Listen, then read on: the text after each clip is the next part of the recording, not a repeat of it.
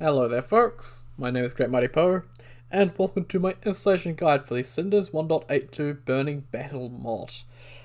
Now first things first, what is Burning Battle? Burning Battle is an add-on for Cinders version 1.82, only Cinders 1.82, does not work on any other version. Do not even try, it's only 1.82. What it does, it adds a bunch of really fancy movesets, a bunch of really cool weapons, and tricks to some of the bosses and adds new armors. Stuff like that.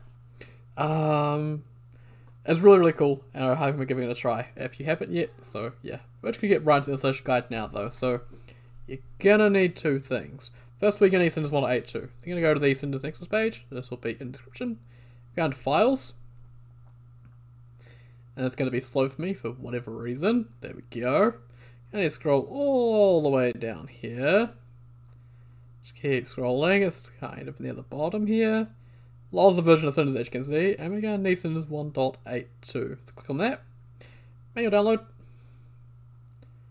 and slow download, and that's going to get you this Cinders folder here.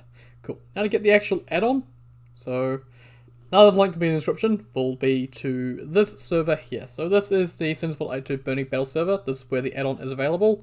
The mod author had some issues on Nexus with some pretty horrible commenters, saying they were stealing stuff, all that stuff. So yeah, link will be directly into this channel here. You just react to this message here with that emote. Just click on that, and you get access to the server. You need to download from Mega. Go to the pinned messages up here, and then jump to the whatever the first pinned message here is. That's the most recent version. Then you click on that. It's going to click on that. Take it over to another tab.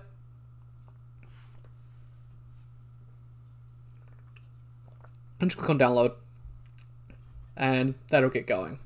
I've already got downloaded though, so yeah. One thing to look out for is extra files for updates. In this case, they're just all for Nameless King, but there might be like balance patches and stuff like that you might need to install. It'll tell you where you need to put them, so just pay attention to that if there's any updates that you want to add. But for this particular one, it's just this here. This is all you need. This here is optional stuff. You don't need that. Cool. So we can minimize that, and that's going to get us this. This is what we downloaded. Cool. So now we need to install it. So you need to find your game folder where your Dark Souls 3 exe is. So it is C, Game, Steam, it's common, Dark Souls 3 game. You can also go into Steam itself, right click on Dark Souls 3 on the left side in your library. Go to Manage, go to Browse Local Files, it'll take you to here as well if you can't find it. It tends to be here though, might be another drive if you've got another drive. Just wherever your Dark Souls 3 exe is where you need to be. Cool. Now you need to open up Cinders. I recommend 7-zip for this. Cinders in the past has some issues with WinRAR, so it might be a thing still that you need to use 7-zip. Leave a link to 7-zip down in the description. Download that, install it, and use 7-zip. And you need to open it with 7-zip file manager.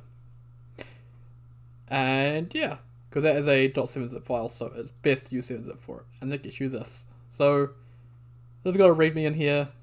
You can read that, it's going to tell you how to install Cinders. We don't need any of that though. We just need the Cinders folder, mod.ini, and input 8. And just drag and drop them into your game folder.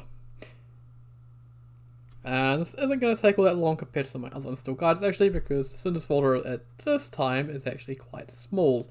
It didn't get bloated quite so badly.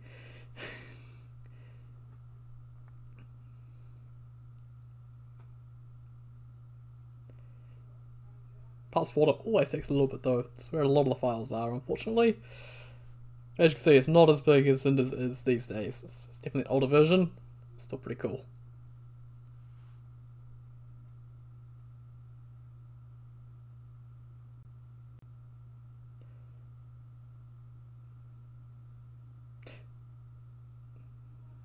And there we go. So we have a Cinders folder, input 8, and a mod.ini. And we're all set up to run normal Cinders now, but now we need to install the add-on. So we can close that.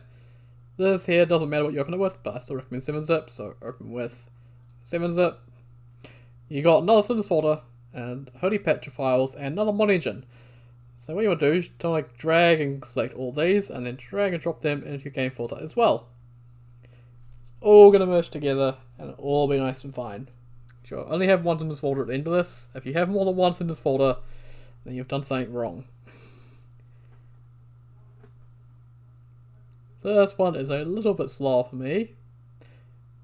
I'm not too sure why. There's a lot of parts files here for some of the armors and stuff. There's some really strange looking armor in this. Recommend trying the black set, Uria's set, if you want something really interesting. Quite like the night set and the mirror set though, those are both pretty cool.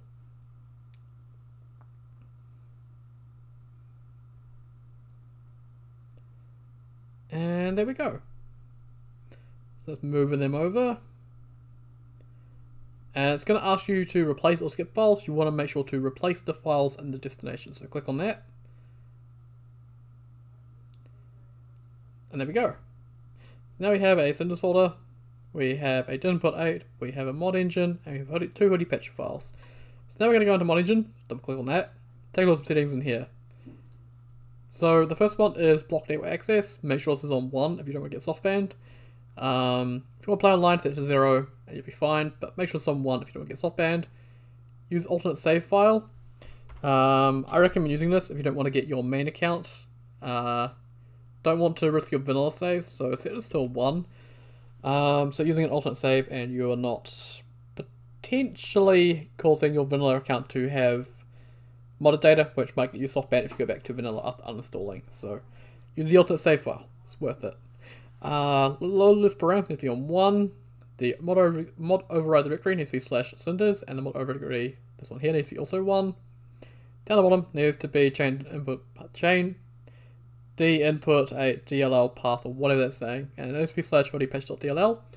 That's all good. So we can close and we can save that.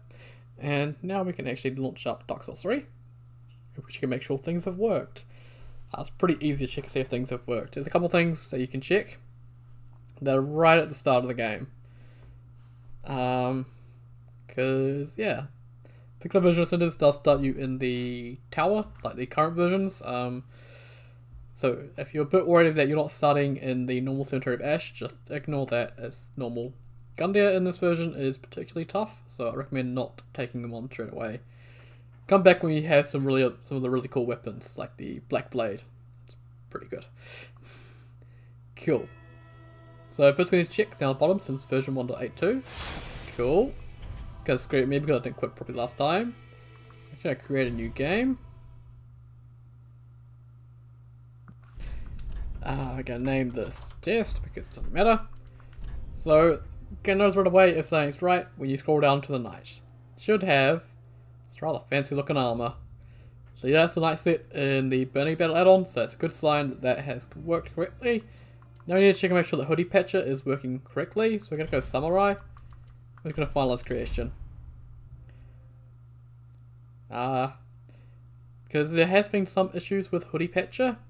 So if you've followed my instructions and something goes wrong with what's going to happen here, so I'm just going to turn the weapon.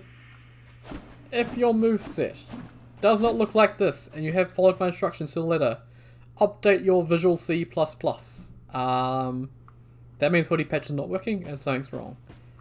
While I'm explaining stuff as well, if I go down to below 30%, strip off naked, head over here and wake up these hollows.